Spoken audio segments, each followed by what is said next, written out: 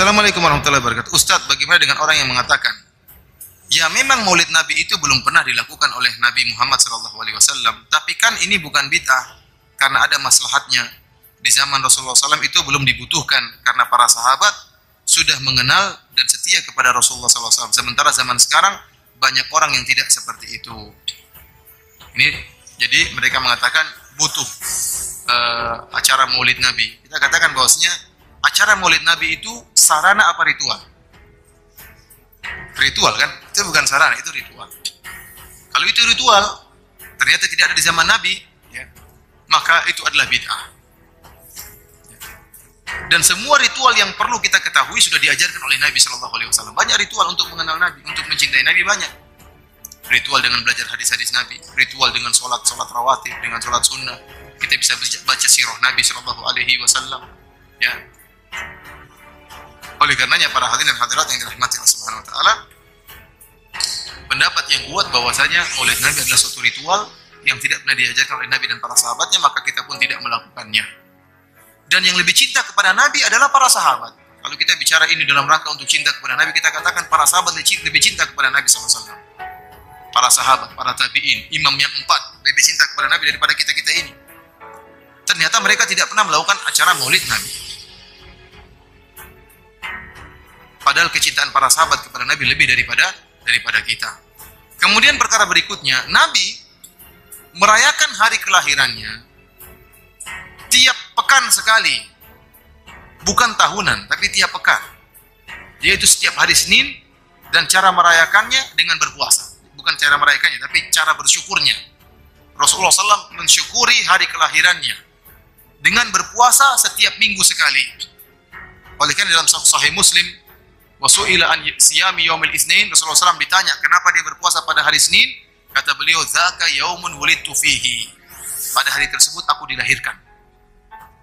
Jadi Nabi SAW mensyukuri hari kelahirannya pada hari Senin dengan berpuasa setiap minggu, setiap hari Senin. Jadi kita katakan, kalau Anda ingin mencintai Nabi, ingin merayakan hari kelahiran Nabi, ikutilah cara Nabi. Bagaimana cara bermaulid Nabi? Caranya setiap hari Senin berpuasa. Bukan dirubah setiap tahun makan-makan, tidak, kebalik. Karena Nabi sudah praktekkan, Rasulullah SAW, cara maulid Nabi dengan berpuasa setiap minggu hari Senin. Jangan diputar. Kemudian, para hadirin dan hadirat yang dirahmati Allah Subhanahu wa taala, lihat bagaimana acara maulid yang dilakukan oleh orang sekarang. Banyak acara maulid yang mereka lakukan hanya sekedar hura-hura, acara-acara, kemudian bikin pawai-pawai, dibuatlah patung-patungan. Saya lihat sendiri bagaimana buat patung-patung hewan, kemudian arak-arakan apakah ini menambah iman? Apa hubungannya patung kuda sama Nabi SAW? Apa hubungannya patung seperti acara barongsai? Seperti apa? Ini apa hubungannya dengan Islam? Apakah dengan pawai di jalan tersebut nampak itu? Bid'ah juga demikian, perbuatan bid'ah. Orang sudah berbuat satu bid'ah, nggak cukup, nggak puas, bid'ah lagi lakukan. Nanti setan bisikin lagi, berbuat bid'ah. Jadi merupakan lingkaran setan. Lingkaran setan. Antum lihat orang berbuat bid'ah, nggak cukup cuma satu bid'ah. Makanya nggak ada toleransi kepada bid'ah, nggak ada.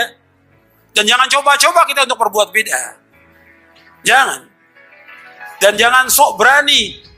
Wah, kalau saya sih kuat, saya berpegang pada sunnah. Ada ustadz-ustadz yang sok. Gitu. Saya kalau dipanggil untuk maulid ya saya mau, kata dia. Ini ustadz ini ngomong seperti itu. Apa dia yakin bahwa dia akan tetap di atas sunnah? Nggak yakin. Karena apa? Hati itu dipegang oleh siapa? Allah. Allah yuqallibu kaifa yasha. Allah bolak-balikan hati menurut apa yang Allah kehendaki. Ada orang-orang dulu yang dia mengikuti sunnah, kemudian jadi pengikut bid'ah, bahkan jadi tokoh, jadi ahlul bid'ah. Dan itu terjadi. Makanya kita jangan coba-coba untuk toleransi kepada syirik atau bid'ah, nggak bisa. Karena akan menimbulkan apa? Perbuatan bid'ah berikutnya. Yang tadinya mungkin dia dai sunnah, ketika dia masuk kepada kelompok ahlul bid'ah, disanjung oleh ahlul bid'ah, lama-lama dia ditokohkan. Jadi tokoh apa? Ahlul bid'ah. Kan setan menggoda manusia sekaligus atau khatwa-khatwa. Allah mengatakan wala tattabi'u khutuwati syaitan innahu lakum aduwwum mubin. Dan kamu ikuti langkah-langkah setan. Karena dia musuh yang nyata.